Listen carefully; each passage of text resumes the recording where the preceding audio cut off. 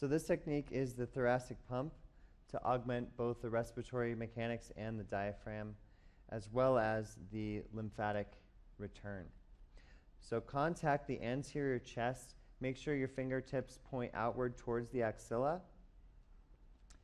As the patient breathes in, there's going to be gentle resistance. As the patient breathes out, I'm going to follow that exhale down and increase my force. As the patient breathes in, I'm continuing to resist inhalation, and then I follow with exhalation.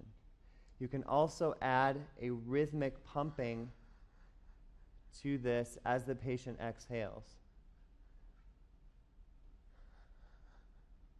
Then at the end of the treatment, when you're at the very bottom, ask the patient to inhale deeply, maintain pressure, and then suddenly release. That will return the lymphatic fluid more quickly. Good enough, right?